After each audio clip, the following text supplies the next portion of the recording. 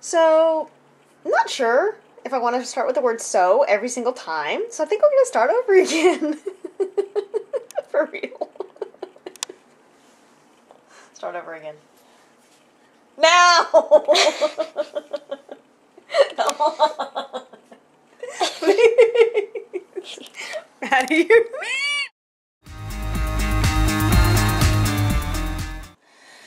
Do you remember finger painting when you were a kid? You told me when Maddie says she doesn't remember finger painting. Well, I did.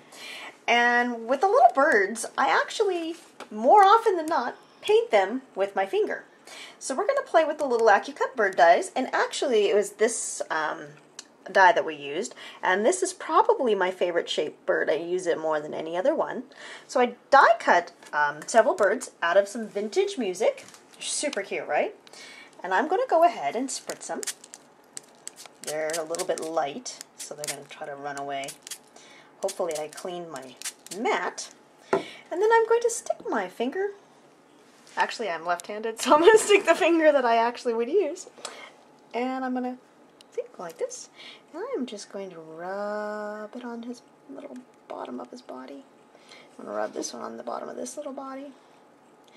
And there we go. And then I'm going to rinse my little finger off. And I'm going to mix it with some olive green. And I'm going to go up here. And the reason I usually do with my finger is I feel like I have more control. It's almost like putting makeup on.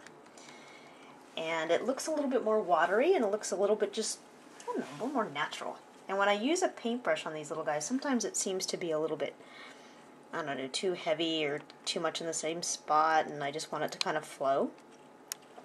That and the fact that I used to love finger painting when I was a kid. So, let me tell you, it was probably one of my favorite things in school to do. Seriously. Maddie's looking at me like I'm crazy. I'm not crazy. Finger painting was huge. Okay, I'm going to use a paper towel and get it all napped up. Look how pretty that is. Okay, let's do another one. How about this pretty pink here? I mean, everybody needs a pink bird. It's springtime, for goodness sakes. A little bit darker. Did you see the words on that? Can we read that? Studala Pumpa. Now, there's a song for you. I'm not sure. I'll send a bottle of Twinks to anybody who can give me the entire lyrics to Studala Pumpa. I'll just send off something. Right? What do you think, Maddie? Good idea? Yeah. Think anybody's going to be able to figure it out? Probably. They'll just look it up online, Mom. Darn! Shh, don't give them any ideas. I'm not supposed to tell them how to do it. You're supposed to make them work for it. That's why we have the internet. No, we didn't have... Get free stuff from artists. Well, I'm an old fart, so we didn't have the internet when I was little. And I didn't even know what it was. You're obsessed with the internet. I am. I'm obsessed. So, look how pretty. What do you think? Looks pretty amazing. Let's try this red up here. Keep going a little bit. Ooh, that doesn't look very red, does it? It looks more like spiced pumpkin. Maddie says I should use this one. Alright. Look how pretty that is.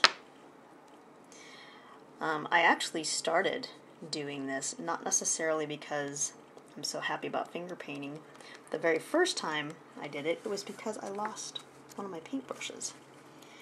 And I decided that I would play with my fingers in the paint.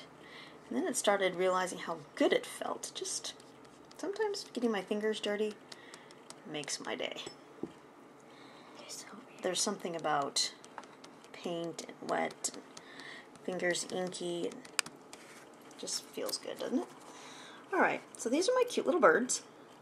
Typically, when I use the little birds, I die cut a piece of cardboard as well, that after this dries, I'm going to mount the bird on. It gives it a little bit more stability. And I do the same thing with the wing. I'll mount the little wings on it. And just like I did the birds, I do the same thing with these guys. Get it all nice and painted. Good to go. Usually it doesn't stick to my fingers. Easier said than done. It's only difficult when you're trying to video, right? Typically. Okay, so here's a finished little tag, and you can kind of see I inked the edges of his wings just so that it would have a little bit more of a defined edge. But you can see how it's used. There we go. So that's a little bit of an idea of how to use your fingers with Luminart. It's a brush you can't lose. Looks like this when you're done. But that's my happy place. Have a good day. Talk to you soon.